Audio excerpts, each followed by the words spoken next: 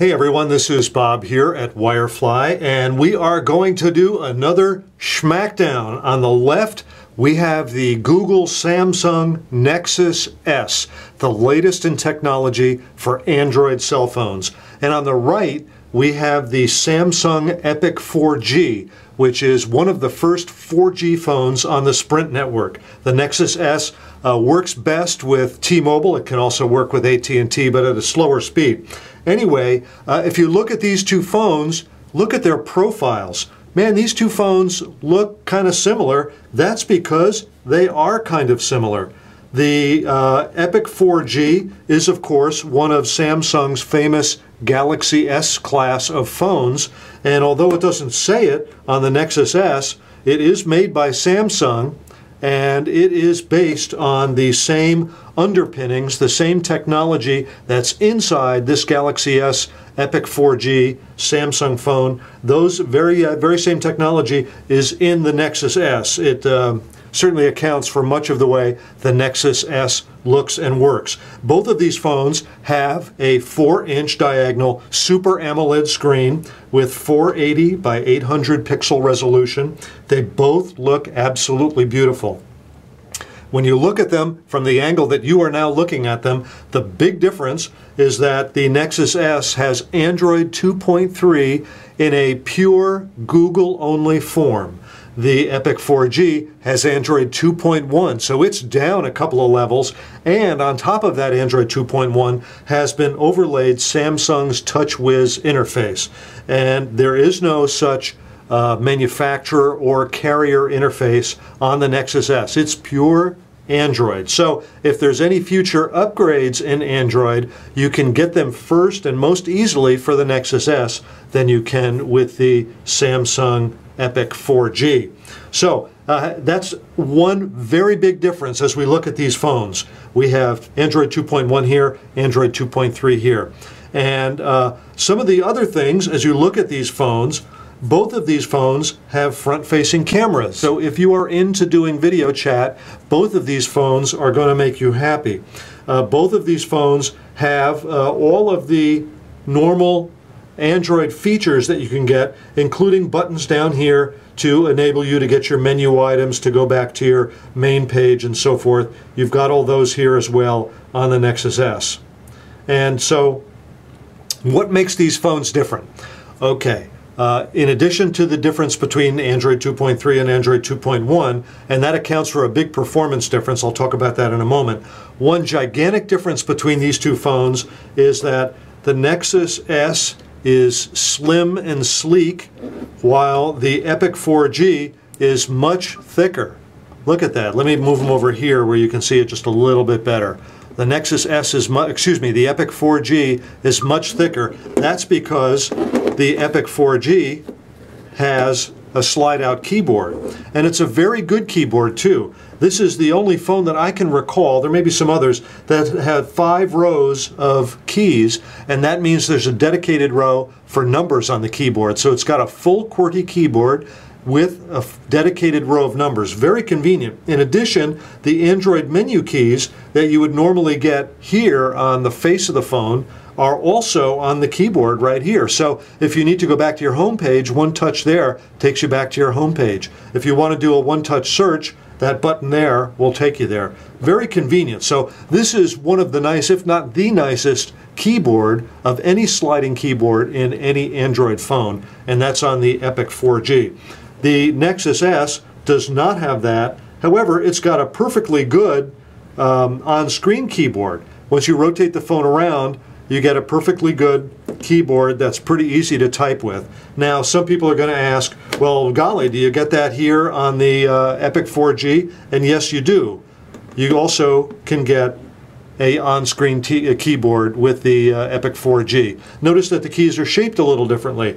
The keys on the Nexus S are a little less tall and a little wider, and the keys on the Epic 4G are a little taller and a little narrower. So interesting, but they both work the same way. But the killer here is the very nice keyboard. If you want a physical slide-out keyboard, the Epic 4G has got one of the best that you can get. Okay, let's go back to to some of the rest of the features of these phones. Now these phones come with memory right out of the box. The Nexus S has 16 gigabytes of built-in RAM. However, if you take the cover off, there's no place in the phone to install any additional RAM. There is no micro SD slot for additional RAM. As you can see there, that is the SIM card for T-Mobile. On the Epic 4G, you take the back cover off, and here you have a micro SD slot for memory, and it comes out of the box with a 16 gig micro SD card installed. So the Epic 4G has 1 meg of storage on the, 1 gig of storage on the phone, and a 16 gig micro SD slot, micro SD card pre-installed in a slot.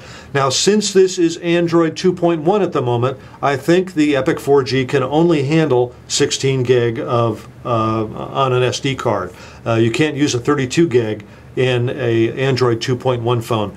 When this phone gets upgraded to Android 2.2, and that Samsung keeps promising that that will happen in the reasonably near future, but there's been no date given, and they've kind of dangled that upgrade like a carrot in front of Epic 4G users for some time now, and they keep pulling it away. So when and if the upgrade to Android 2.2 occurs, then you can use a 32 gigabyte micro SD card in this slot. Then this phone will have 32 plus 1 internal for 33 gig versus 16 gig on the Nexus S. Right now, this has 17, 1 internal plus the 16 micro SD card, and this has 16 gig of storage. So 17 gig of storage out of the box versus 16 gig of storage. That's not much of a difference. While we're looking at the backs of these phones, notice they have cameras.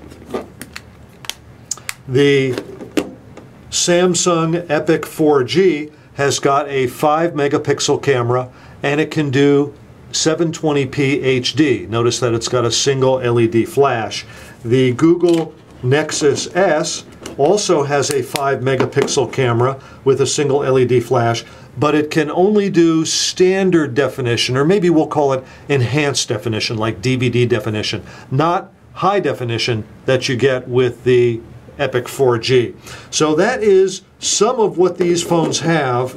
Now, we've talked about how this has Android 2.1 and the Nexus S has Android 2.3. One of my favorite tests, and I like to do it during Schmackdowns, is I like to run Quadrant and show the results of Quadrant. Now, I loaded Quadrant here onto the Nexus S, but unfortunately it doesn't run on Android 2.3. I was able to get it to run once, and I got a result of around 1650. That is a really good result. 1650 on a Quadrant test is very good. However, I was only able to run it once, and ever since then it's not been able to run it successfully.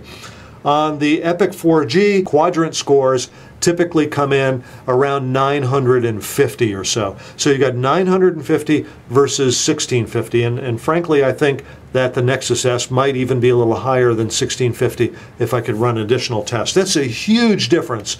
So the internal processing speed win here goes to the Nexus S.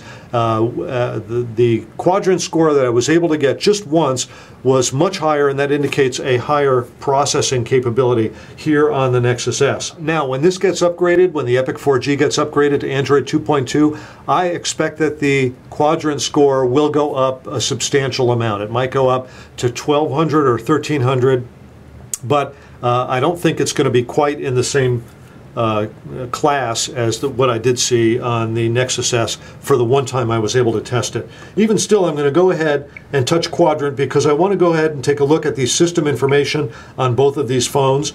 You can see that the Nexus S is running Android 2.3 versus 2.1 on this phone. The CPUs, both of these have ARM v7 processors, Rev 2. Both of these are running at 1000 megahertz. We'll call that 1 gigahertz. Both of these have a similar amount of memory available to the processor. I believe each phone comes with 512 megabytes of RAM, and after that RAM is apportioned for various activities. There's, as you can see, 555 or so left here, and 333 or so left here. That's pretty much an even-steven wash there. And finally, the display on both of these phones, you can see, is 480 by 800 pixels with a refresh rate of 68 hertz. Most normal LCD phones will have a refresh rate of 60 hertz. That makes the 68 hertz on these Galaxy S phones with their Super AMOLED screens look even better. It makes the display look much smoother and much more pleasing to the eye. Well, that's the information that I was able to glean from running the quadrant benchmark on these. Unfortunately, I can't really benchmark the Nexus S. Both of these are very good phones.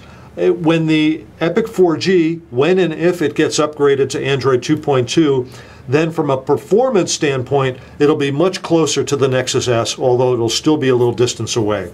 One final differentiation between these two phones: the Nexus S runs on T-Mobile's HSPA HSPA 3G network.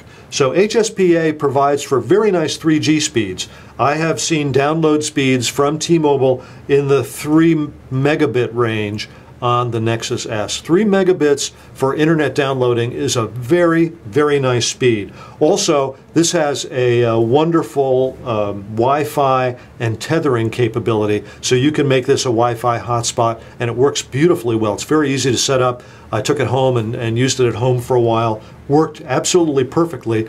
And when you're in a spot with good 3G reception on T-Mobile, the Wi-Fi hotspot in this is really very nice.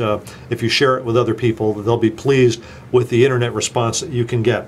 Now, there's also Wi-Fi hotspot and tethering available on the Epic 4G. And the big news, of course, is that this is a 4G phone on Sprint's 4G WiMAX network. So while this tops out roughly around 3 megabits, this is going to top out above 10 megabits. And when you turn on that Wi-Fi hotspot capability and you're in a 4G area on Sprint, you are going to have pretty steaming Wi-Fi hotspot activity. So when it comes to internet connectivity, the Epic 4G definitely has the win over the Nexus S. The Nexus S has perfectly good 3G capability from T-Mobile, but 4G, really, when you're in a 4G hotspot, 4G area from Sprint, the 4G is going to beat the 3G from T-Mobile every time. So that kind of wraps up this Wirefly Schmackdown. We didn't get into a lot of details on the phones. Both of these phones have the same sorts of things that you usually like. You can do your email on both. You can get to your Facebook on both. So they both have that sort of thing. They both work beautifully and smoothly and feel like very quality devices. If you want a keyboard, the Epic 4G is your keyboard-friendly phone. It's got a great keyboard.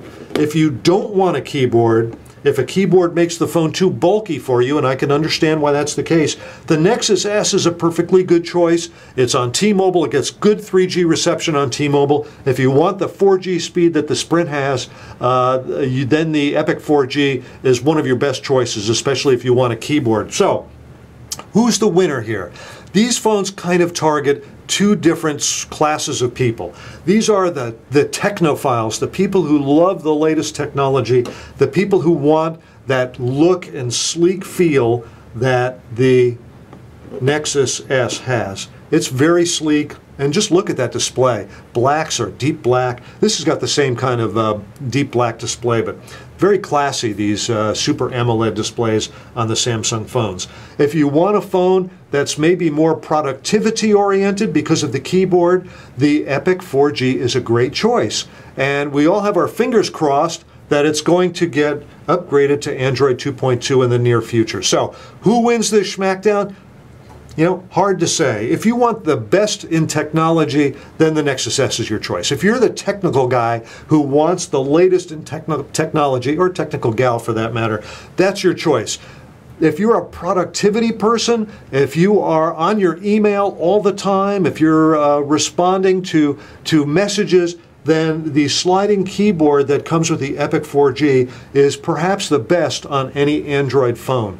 The biggest downfall over here is that it's still stuck with Android 2.1. When it goes to Android 2.2, now you're going to see performance in the same ballpark as the Nexus S, especially with the 4G download speeds you can get from Sprint. Hey, this is Bob here at Wirefly. Thanks for watching.